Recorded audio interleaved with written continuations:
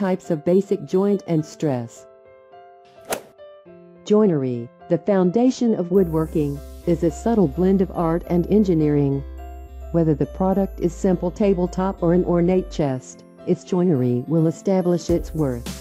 Strong joints will give it longevity, and their design and craftsmanship will enhance its beauty. The need for joint making derives from the fact that woodworkers make demands on their material that nature never intended. Interlocking curves of fiber link a branch to the tree trunk, while a leg is attached to a table at an abrupt 90-degree intersection.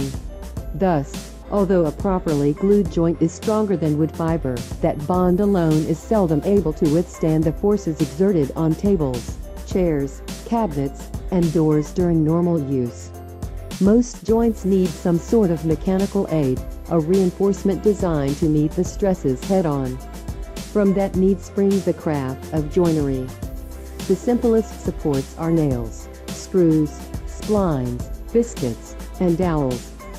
These require simply cutting a hole and adding wood or metal to the intersection of the pieces.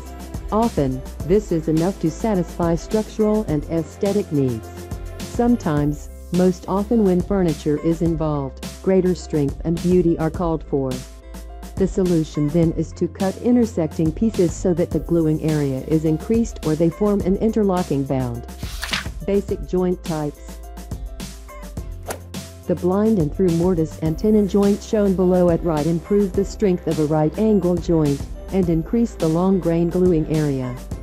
The blind version also partially conceals the joint. The through version, in which the tenon passes through the mating workpiece, can be tightened by the addition of small wedges.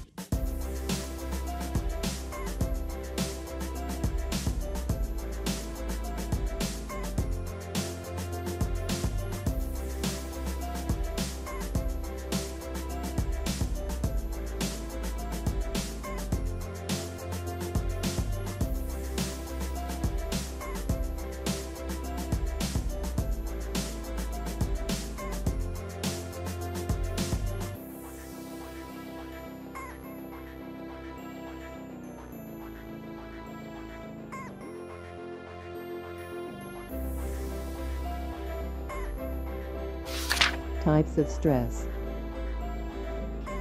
The illustration shows the four basic types of forces that affect joints: compression, tension, vertical shear, and racking.